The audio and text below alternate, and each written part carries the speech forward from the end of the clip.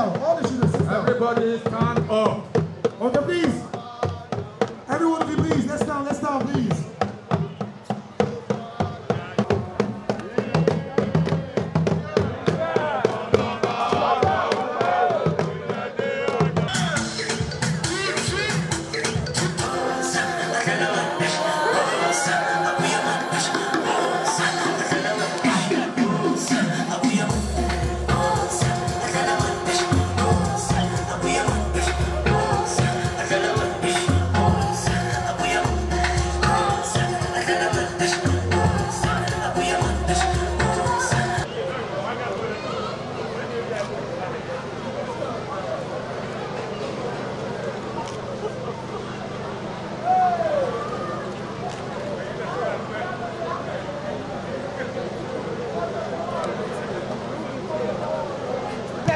Homage to the Queen, who had this for the quadruplets, the Royal Quadruplets. It's the first time in my life I'm seeing quadruplets. Talk more of Royal Quadruplets. I think Your Royal Majesty is really special indeed. Heavenly Father has taken note of your greatness and has showered you with this great feat to bring forth 4 royal princes and princess. I think we are really lucky in this part to have to see that in this royal courts we have been blessed with a set of quadruplets.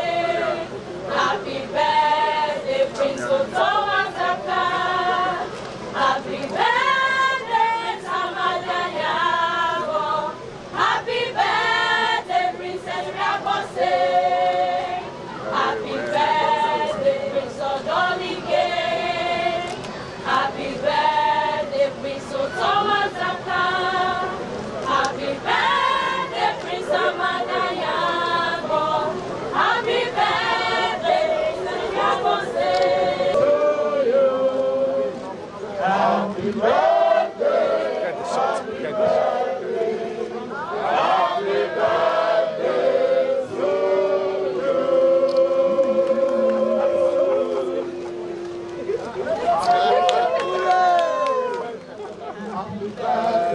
to you. Happy birthday, happy birthday, happy birthday to you. And now we are going to talk to the king. Yes. I will say all the parts of four because there are four massive blessings. Yes. You are ready? Yes. 4,